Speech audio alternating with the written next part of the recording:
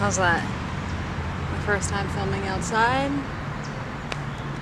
Learning new things. Boyfriend is skating in the basement. You can hear it throughout the entire house. Got myself a lovely little graveyard and my dog who protects me.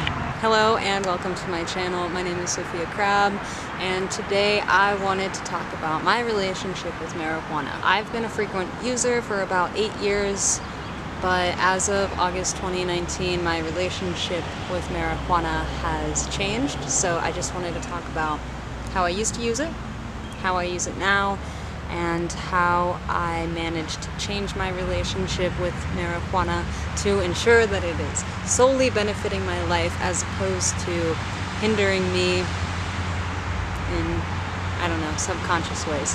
Let's talk backstory. I started smoking weed when I was very young, younger than the general population would probably approve of. In the beginning, it was just psychedelic and fun, a guaranteed laugh attack, and then something shifted when I started to struggle with anxiety for the first time when I was 15, and I actually had my first panic attack while I was high, and I began to associate my anxiety with weed. You would think that that would like turn me off from smoking forever, but I started to realize that weed and my anxiety were two separate things, and the weed would, yes, trigger my anxiety, but the anxiety was its own entity that was inside of me. So I took a break from smoking during that anxious phase of my life.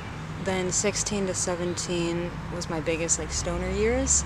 I smoked every single day, and it's insane, but I do kind of miss that carefree attitude where I could just be high around my family. I'd be high at the grocery store, I'd smoke before class, I would get high and go to a coffee shop to do my homework. It was just like all day, every day, like morning to night. I was able to be high and just not feel groggy. Like it was great, honestly. And then when I turned 18, I went to Nepal. What are you doing? You're gonna be my lap dog. It was easy to find weed in Kathmandu and out in the villages. It's a lot more mellow than the weed we have in America. It's not like synthesized to the point where the THC levels will just knock you on your ass. It's actually very mellow, and it still has seeds in it, so I'd like roll joints and the seeds would like pop as you smoke. Good days. Again, 19 to 20, I would smoke every day. It was just a habit.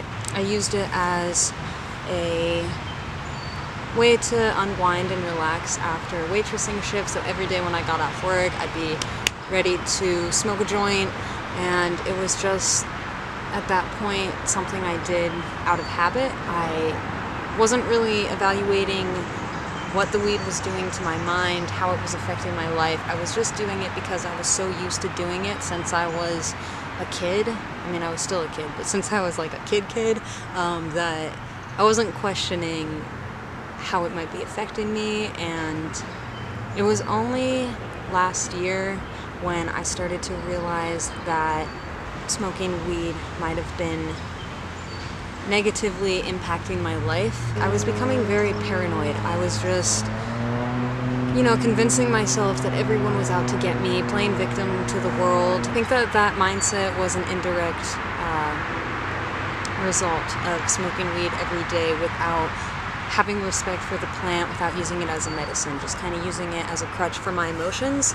And I was also mixing weed with tobacco, which I think is great, but I do think that it caused kind of like a double addiction, because I don't think that weed itself is physically addicting. It is mentally and emotionally addicting, but mixing it with tobacco, I did definitely have like a physical pull to want to smoke every night. I started to realize that it felt like it was negatively impacting me. I wanted to take a break, but I just always had it around, and the people I hang out with would smoke, and it was just like, it was hard for me to take a step back and reevaluate my relationship with weed. So August of 2019, I went to Sweden with my grandma. It was just not the time to smoke. I didn't know how to source it. It wasn't available to me. It wasn't around me. And during that entire month in Sweden, I just didn't smoke weed. So by the time I came home in September, I didn't have cravings anymore to smoke every night, and I actually didn't want to smoke.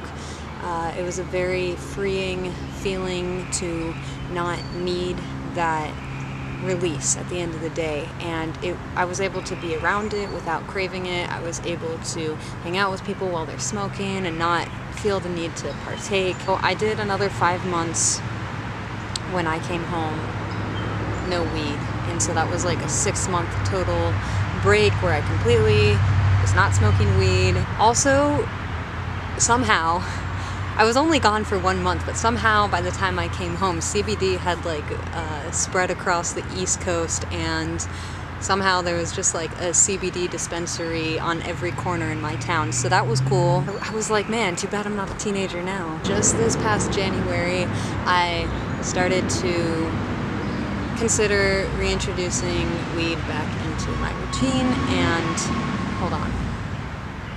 Yo, there's a busy ass road right there. I'm sorry if this is terrible quality. Like, this is better than listening to my boyfriend just like flipping in the basement on his skateboard, so excuse my amateur skills. What was I saying? Since I had spent 6 months without smoking, then when I did smoke, it was easy for me to recognize exactly what the weed is doing to my mind, how it's affecting me, and the circumstances in which I can tell it's enhancing my life. So I've set some ground rules for myself now.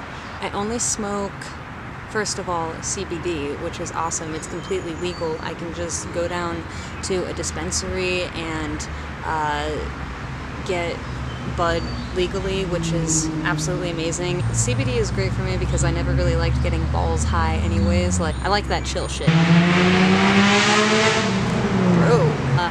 I only smoke when I'm gonna work on a creative project, when I'm going to read a book, when I'm gonna do yoga, cook a meal, watch a movie. Like, there's certain activities that I find are better when I'm high, or I'm more productive if I'm high, and I found that weed is actually a great tool for creativity and productivity. As long as I have a task in mind, then the weed enhances my enthusiasm to do that task. So personally for me, it is very motivating and stimulating, and really is a great tool for creativity. So I have those ground rules for myself. By setting ground rules for myself, I feel like I'm starting to be able to use weed as a plant medicine, and I have respect for it, and I honor the way that it enhances my life instead of just doing it out of habit. And I would like to say, weed, like any substance or any medicine,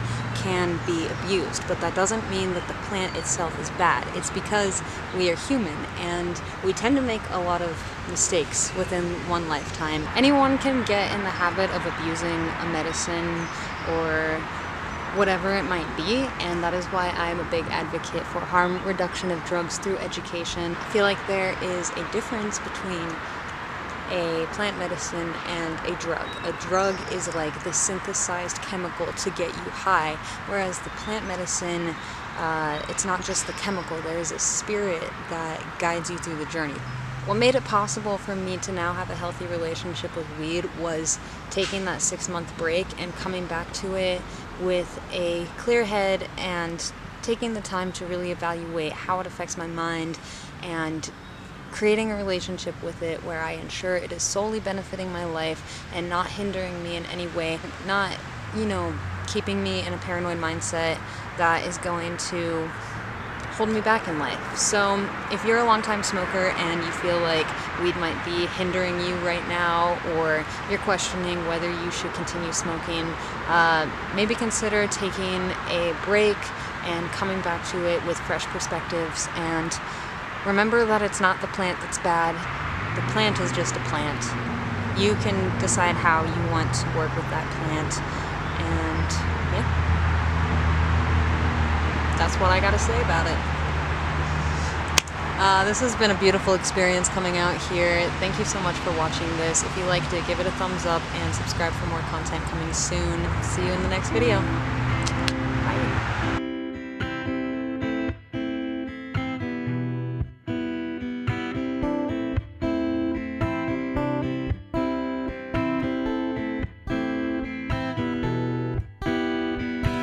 books on a shelf. I can feel the magic pages turn